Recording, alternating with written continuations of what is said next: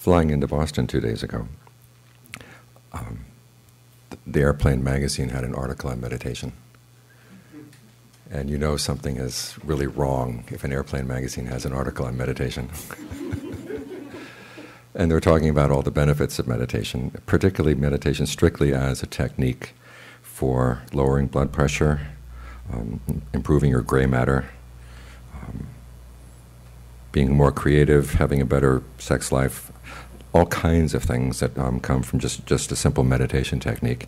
It's kind of like those ointments you can sometimes get in Asia that treat everything from insect bites to paralysis. And I can understand why a lot of people would like to have a technique like that that would basically help them function more efficiently, more creatively in the life they've chosen. Oftentimes people, after getting started in the technique, will come to a place like this with the name Insight Meditation in the name of the center. And they're told that simple mindfulness or a simple tranquility technique is not enough. Mindfulness needs discernment, tranquility needs insight in order to be a complete practice. And people will then look at what is meant by insight in the Buddhist tradition. And many people are a little bit reluctant to take it on because they see the three characteristics that they're often called. Start with things are impermanent, things are suffering, and they're reference either to no self or not self. Sounds pretty daunting, and you're wondering what kind of worldview you're buying into. And particularly, it seems like, given that this is often touted as what the Buddha says is the nature of the world. Things are impermanent, things are stressful or unsatisfactory, and again, either there is no self or it's just not yourself. It seems like, how are you going to find happiness in a world like that, that given that this is the parameters of what the world are? What's left but sort of a bittersweet resignation. I will go for the pleasures of life, knowing that they're going to slip through my fingers eventually anyhow. So it's kind of a resigned attitude and with a little bit of bittersweetness into it.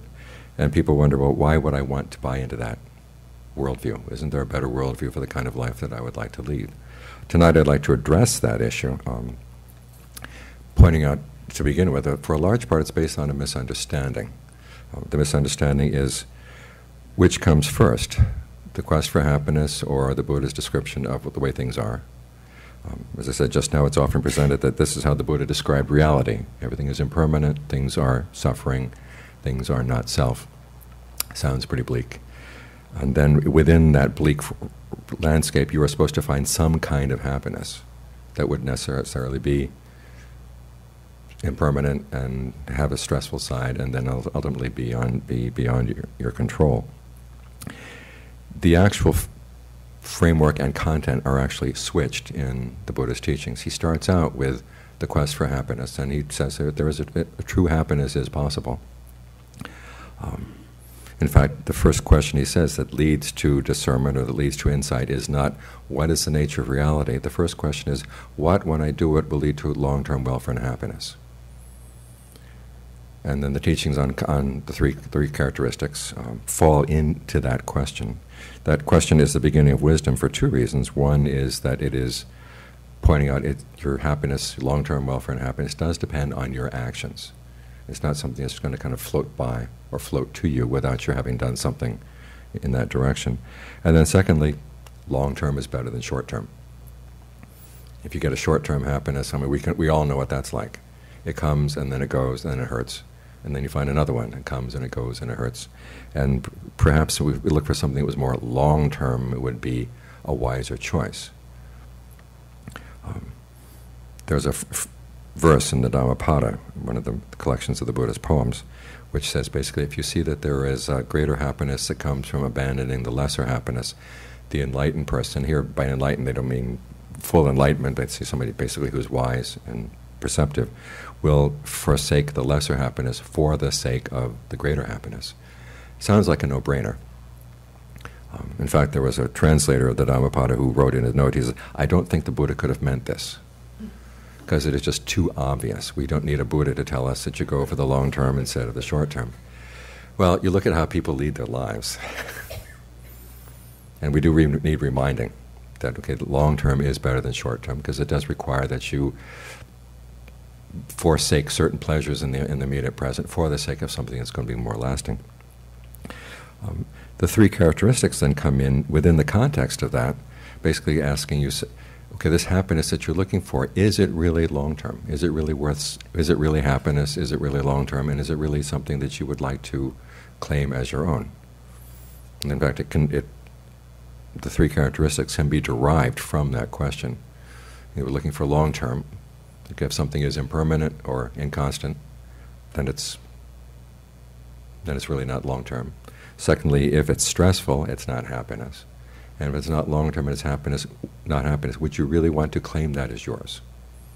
As the kind of happiness you want? Or do you want to look for something better?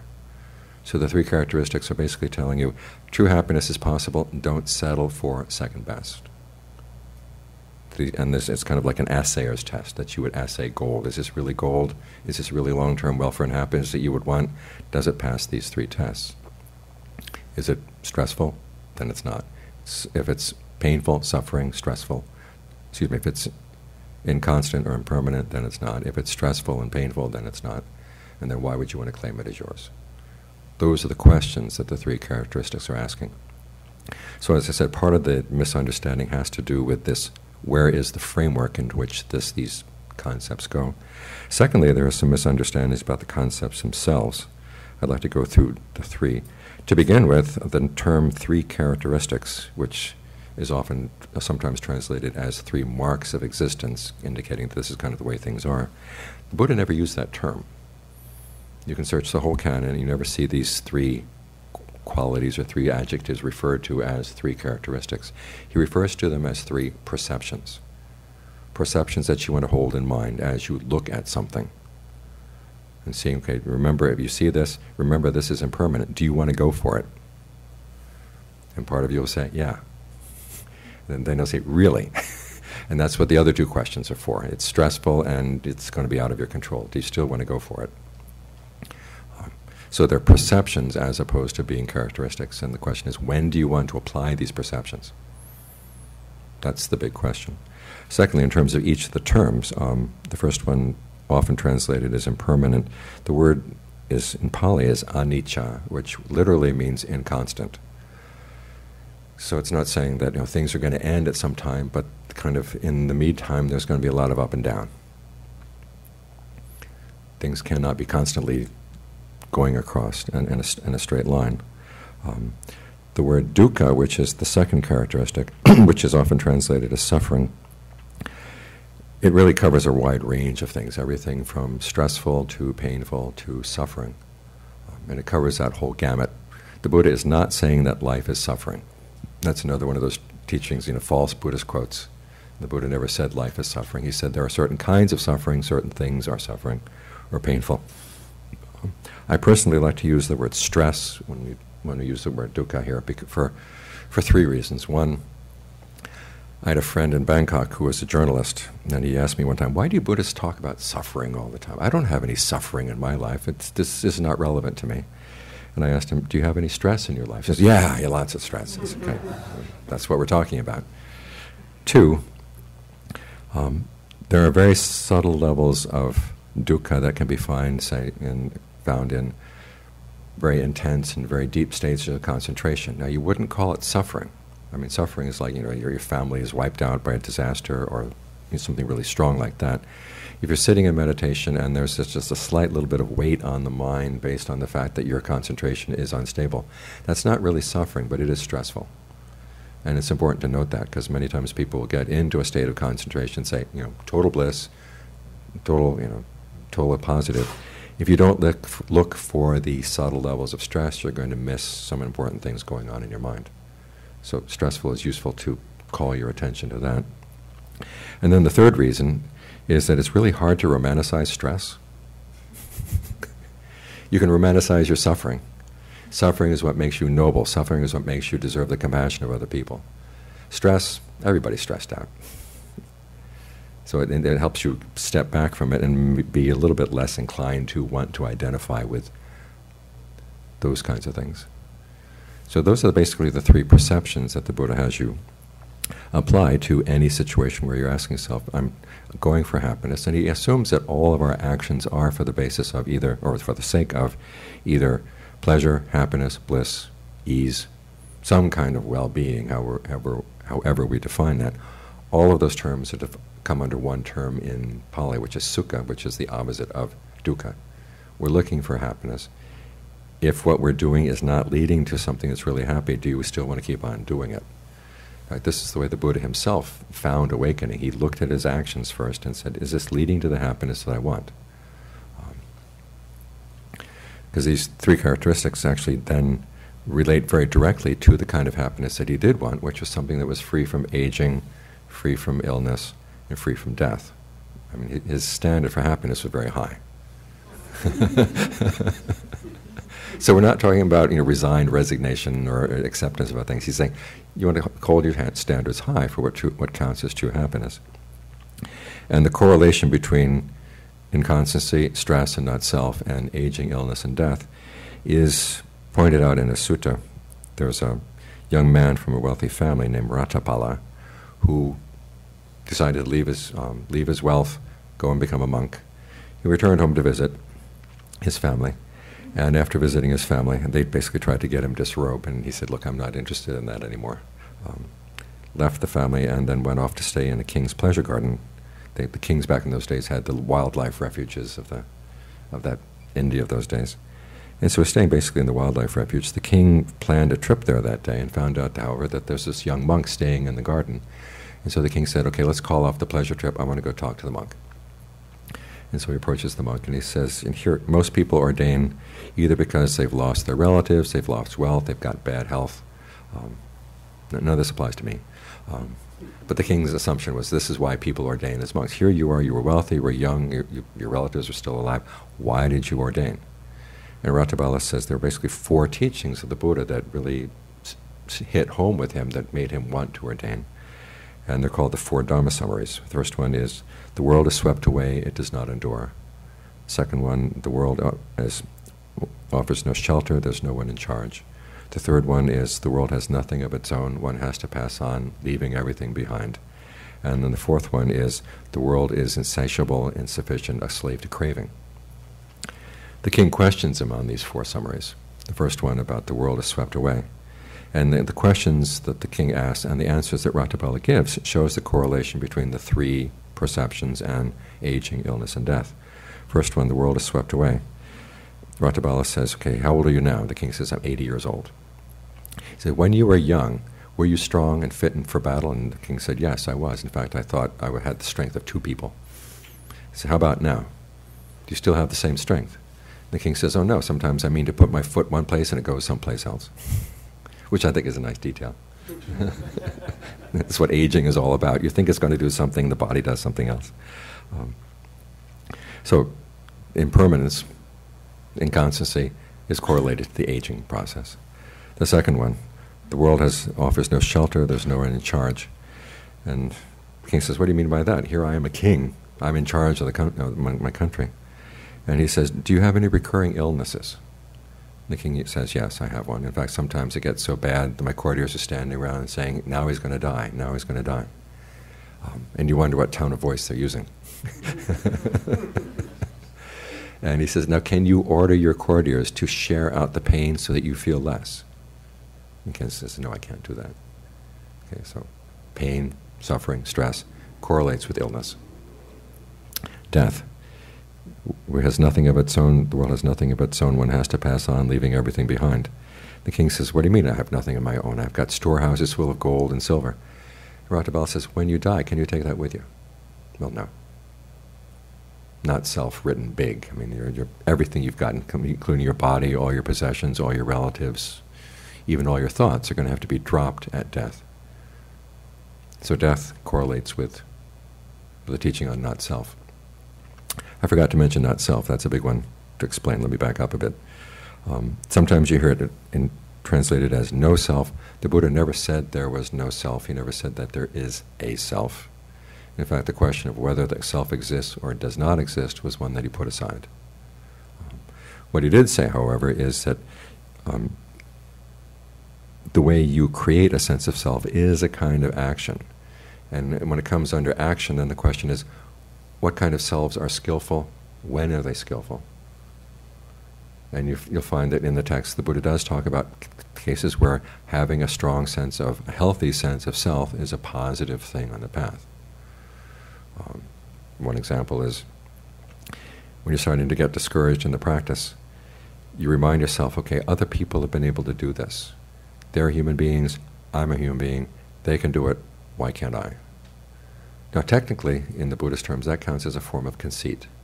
But he says that kind of conceit is actually necessary on the path. So there are times when a healthy sense of self is useful.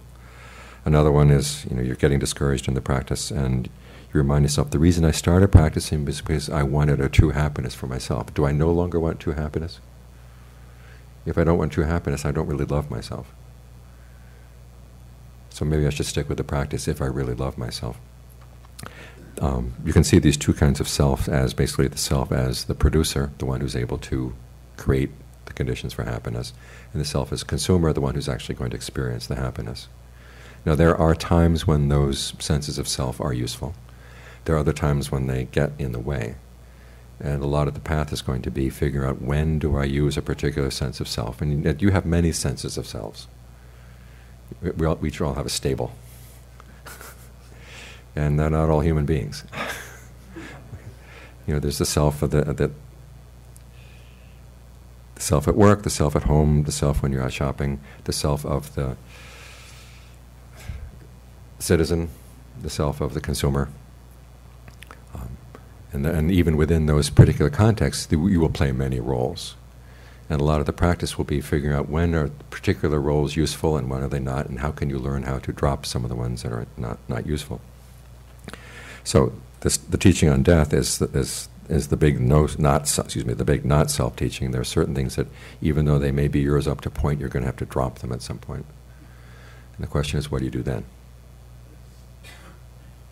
You need training in the mind, okay? And then the question of your own mind, at some point you're going to have to drop that too. But the amount of effort you invest in that will be more likely to lead to a long-term happiness than the happiness that's totally dependent on possessions or totally dependent on status. Now, there's 4 Dharma summaries. The first 3, as I said, correspond to the 3 characteristics. The 4th one points out the problem, which is that the world is a slave to craving. The king says, what do you mean by that? I'm not a slave. And Ratabala asks him, suppose someone were to come from the east and say, there is a kingdom to the east which is wealthy, prosperous, all the gold you would want, in typical sexist detail, all the women you would want, and your army is strong enough to take it. Would you take that kingdom? And here the king is 80 years old. He says, sure. Okay, suppose someone came from the south and said there was another kingdom to the south with all the same characteristics. Would you take that kingdom? Of course. Another kingdom to the west? Yes. Another kingdom to the north? Yes. One across the ocean? Yes. And Ratabala said, this is what I meant. The world is a slave to craving. People never know enough. And this points to the problem. Things are in constant stressful not self. We keep coming back to aging, illness, and death. Things that will short-term happiness, basically. We keep going for it because of our craving. Now this then relates to the other context in which these 3 characteristics are used, which is the teachings on, okay, why do we suffer to begin with? I mean, there's a suffering just in the fact that things are impermanent. That's not necessarily a burden on the mind. And John Suwat made a comparison one time. The monastery in San Diego was located across a large valley from Mount Palomar. And he pointed to the mountain one day and he says, is that mountain heavy? And when John asks a question like that, it's a trick question. And so nobody dared answer. And she said, okay, if you tried to pick it up, it would be heavy on you. If you don't pick it up, it's not heavy on you. It might be heavy in and of itself, but if you're not trying to pick it up, its heaviness doesn't matter. And that's the distinction between suffering in the 3 perceptions and suffering in the 4 Noble Truths, which are the first truth is the truth of stress or suffering. The second one is the cause. The third is the cessation of suffering, and the 4th is the path to its cessation. Now, with that first noble truth, again, it's the truth of stress. This is a particular kind of stress that comes from craving. the craving that drove the king to want to conquer all those kingdoms. And the Buddha said, this is the stress that weighs on the mind. The fact that things change doesn't necessarily weigh on the mind. But the fact that you identify with things and cling to them out of craving, that's going to cause that change to weigh on the mind. So it's good to keep that distinction in mind. The Buddha is not saying that all of life is suffering. He says specific things are suffering, and it comes down to the things you cling to. That's going to cause the suffering. He goes into the 5 aggregates, which we don't have to go into tonight unless you want to.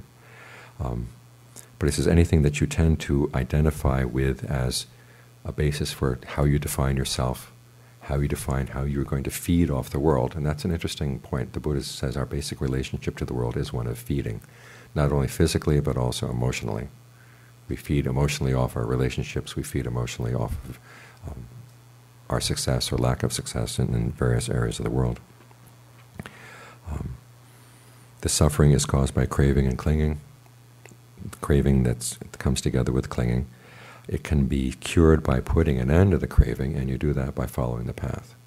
Now, each of these 4 truths has a duty that's related to it. Stress or suffering is something to be comprehended, and in case you want to understand, you want to be able to look at it. What is the stress that's weighing down on my mind right now? And when you comprehend it, then you see, okay, this particular thing, it's you're clinging either to your body or to your feelings, to your perceptions, i.e. the labels you put on things. You're clinging to the way you make up thoughts, and then you cling to your consciousness. Those are the 5 things we cling to. And it's because we have passion for these things that we cling to them and crave them. So we have to find out some way to get rid of the passion for these things.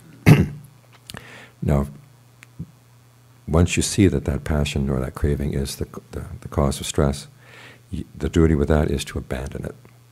You let it go.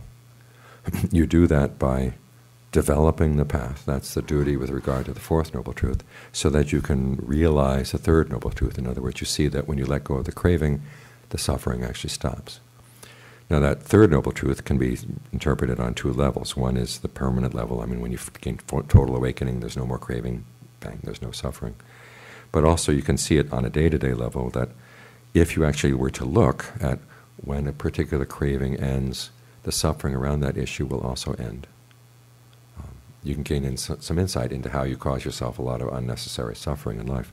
The problem is that when we drop craving, we're not really looking carefully at the fact that we're dropping craving. We're actually going to another one. We've lost interest in the first one, and because there was something else that pulled your attention away. And the Buddha is actually saying that what you have to do is to realize that stress ends when craving ends. That's what you have to keep looking for, so that you can begin to see, oh, this is how I'm creating unnecessary stress around this. The question often arises, how do the 3 characteristics relate to the 4 Noble Truths? And you can't map the 3 characteristics onto any one of the truths. What you can do, though, is you can see how the 3 characteristics function in performing the duties with regard to the truth. I was talking with someone last week who said he didn't like the word duty with regard to 4 Noble Truths, because one of the reasons he came to Buddhism was he didn't want to have any duties. And I said, well, these are not duties that anyone is imposing on you, but they're basically written in the way that if you want to put an end to suffering, this is what you got to do. It's a conditional duty or conditional obligation, and it's up to you to take them on or not. With reference to the 1st Noble Truth about clinging to the aggregates, you apply those 3 perceptions to anything that you find that you're clinging to. For instance, you find that you're clinging to your body having to be a certain way.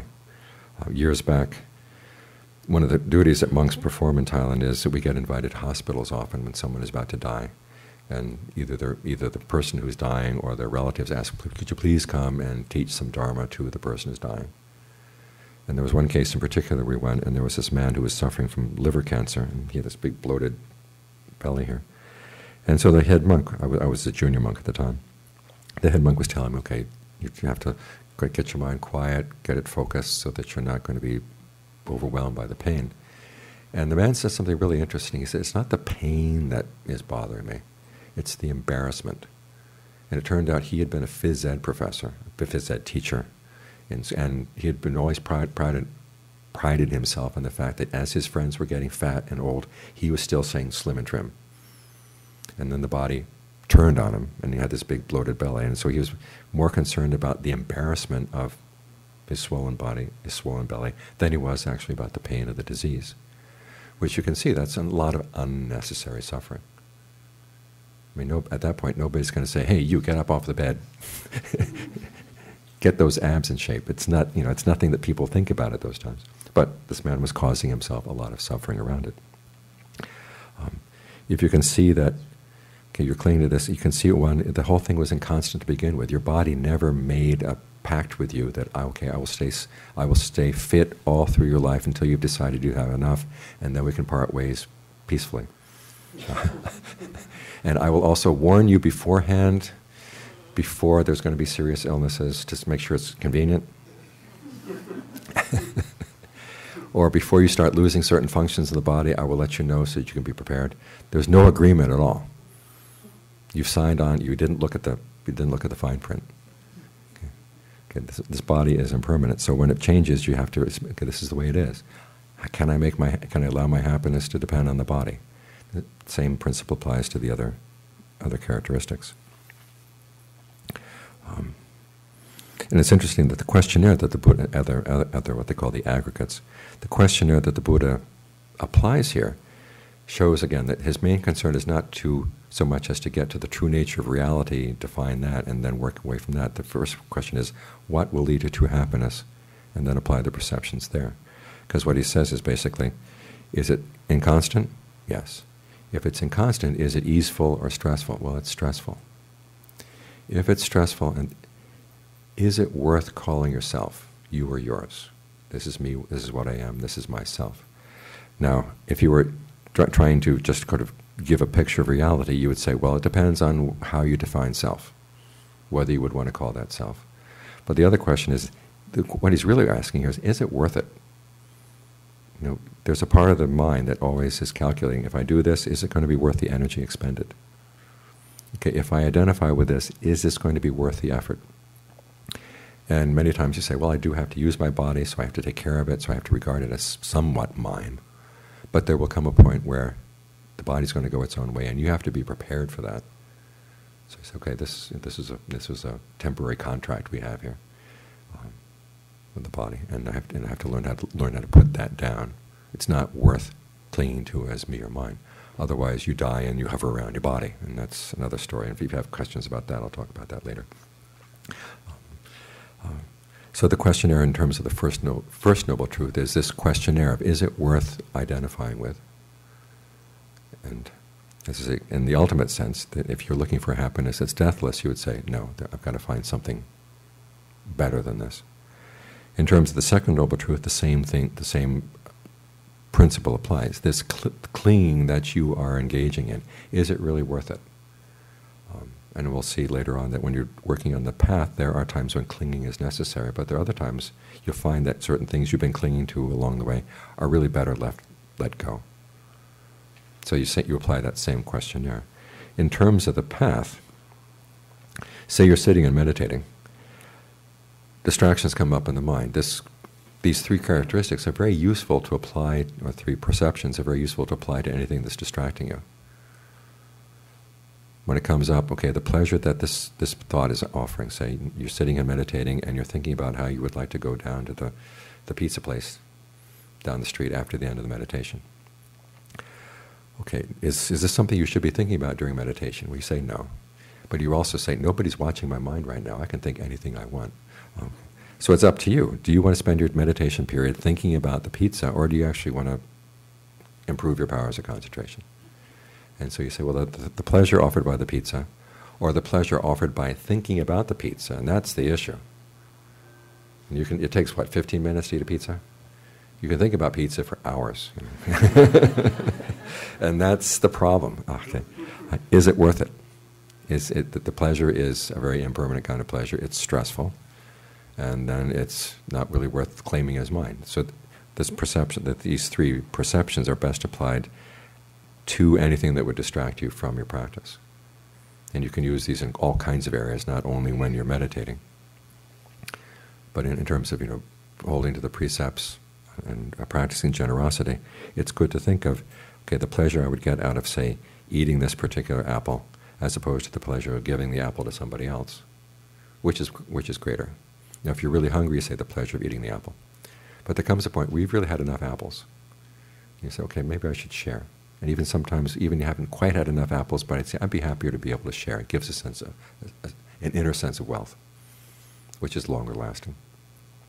So you can apply to anything that would pull you off the path of, practicing generosity, observing the precepts, or practicing meditation. These three perceptions are very useful to help sort of cut through any attachment you might have that would pull you off.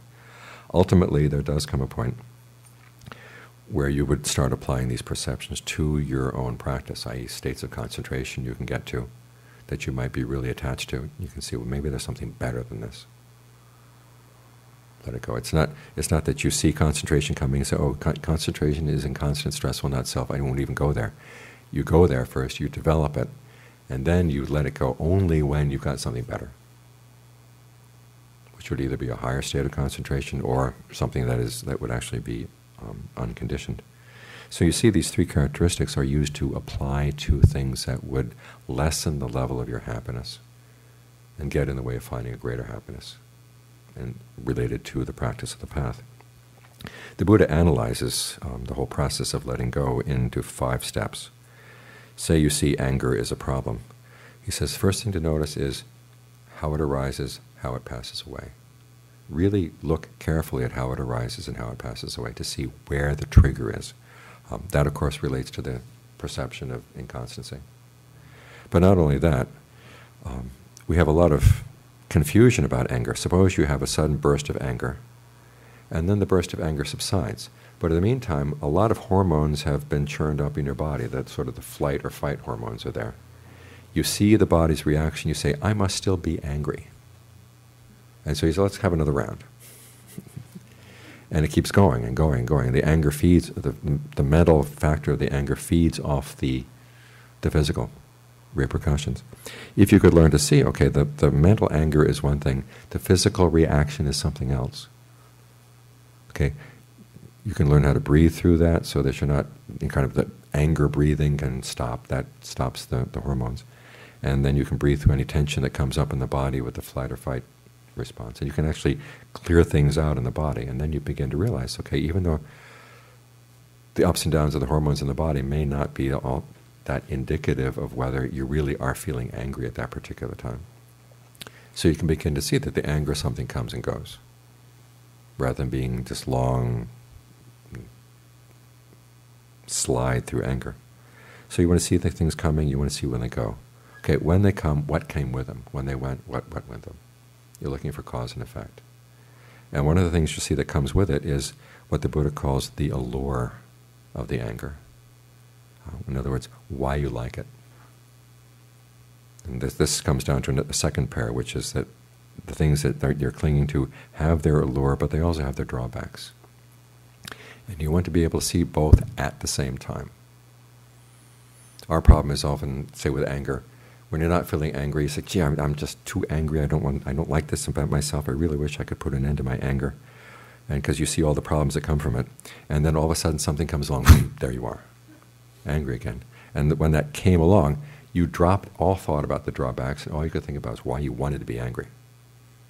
What was attractive about the anger? And when you begin to look into this, often it's kind of embarrassing. This is why it's good to have a good state of concentration, so your mind feels solid, stable, still, has a sense of well-being. Then you can look at, okay, why do I go for these stupid things? And not feel too embarrassed to admit to yourself. Because oftentimes what you'll find with the allure of the anger, there's a sense of power, there's a sense of, your any sense of shame or compunction, they just go and you feel liberated for a bit. And there's something inside you that likes that. Well, that something inside you that likes that is your inner child. They often talk about getting in touch with your inner child as if the inner child is someone who has reasonable demands.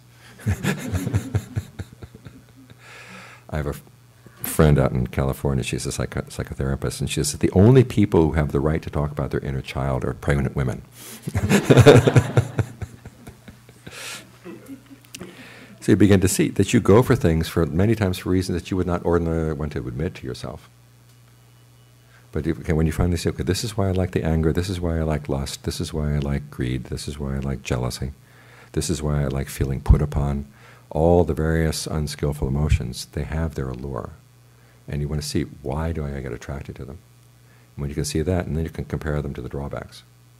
Okay, when I go for that, this is what comes down the line. Is it worth it? So this basically comes down to the issue of stress. I mean, these drawbacks are very stressful. And the question is the payback worth it? And when you get to the point where you see it's not worth it, that's when you develop dispassion and you can let go, which is the fifth step. You develop dispassion for these things, which is the not self. I don't want to claim this as me or mine anymore. I don't want to take on that identity anymore. So those are the 5 steps to letting go. You see the thing arise, you see it pass away. You get to see exactly what's arising and passing away along with it. You see the allure and you see the drawbacks. And then when you finally can see that the drawbacks outweigh the allure, then you can develop dispassion. And you have a chance of letting go. And in the letting go, it's not that you're letting go into nothing. The Buddha says when the mind has freed from these things, that's when it actually attains higher levels of freedom. Craving is a form of slavery. So these 3 characteristics are not so much having you resign to the fact, well, any happiness I look for is going to be impermanent, so I just have to learn how to squeeze the most I can out of those little moments of happiness, let them go with kind of a bittersweet farewell. He's saying, look, there's a higher happiness that's available if you will go for it, if you will admit it. And this is the test to show, 1, what does qualify as a genuine happiness, and 2, helps you see the things that you are holding on to that would get in the way of that higher happiness. So I hope this clears up some of the misunderstandings around the issues of what the Buddha means by insight and how insight functions. And yes, you are, if you take on the Buddha's series of questions, you are kind of buying into a kind of worldview, but it's not a very pessimistic one. In fact, it's very optimistic about the power of human beings to find true happiness, which is a very positive thing. Now, that's one of the reasons why people tend to resist the issues of insight, is a misunderstanding. The second one is the idea of an undying happiness scares some people. You don't like to have your life measured against how far did you go in the path to undying happiness. And the Buddha doesn't push it on you. He's not saying, look, you've got to go for this, but he's saying, look, you're missing the chance of a lifetime if you don't go for something that is more lasting, that gives the possibility of a happiness that's not going to turn on you. And that's the choice that each of us has to make. Are we up to, it's basically his teaching on this topic is a challenge to a lot of the way we would live our life on our ordinary worldview. So that's the challenge. But at least the purpose of this talk was to help make sure that you didn't misunderstand what he was talking about. It's up to you to decide whether you actually want to adopt his policy for how to find happiness in life, and a happiness that's really worthwhile, worth the effort that goes into it, that would be for your long-term welfare and happiness. But that's why he says at one point, this is why you would learn not to identify with things that change and are stressful, because it is for your long-term welfare and happiness that he gives this teaching. So that's all I have to say for tonight, for the talk. Now I'll be happy to answer questions. Yes? Thank you for listening. To learn how you can support the teachers and Dharma Seed,